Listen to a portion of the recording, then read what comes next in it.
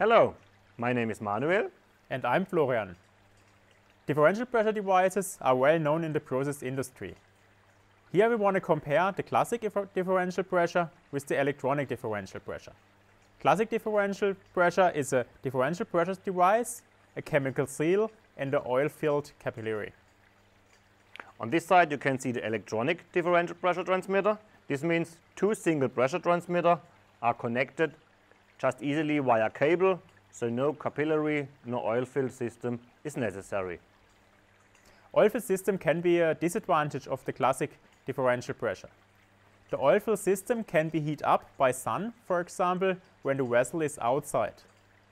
The heat up of the sun in the oil-filled system can be simulated when we use a small heater.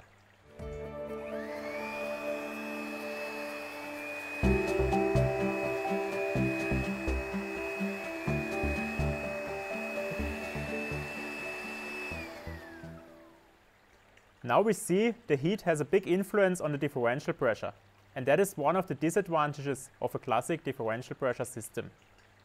Now, Manuel, what is with the electronic differential pressure system? So we will do the same on this side. I will heat up the transmitter itself, I will heat up the cable. So let's have a look what will happen on the electronic pressure side.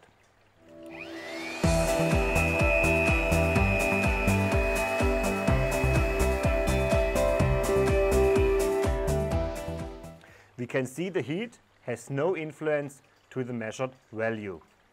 In summary, two differential pressure systems.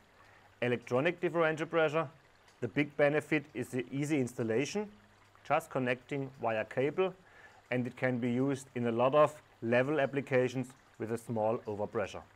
On the other side, the conventional differential pressure system with capillaries. The big strength of this system is to use it in flow measurements or if we have a high static pressure. VEGA bar Series 80 and the VEGA diff, together they are the perfect solution for all differential pressure applications.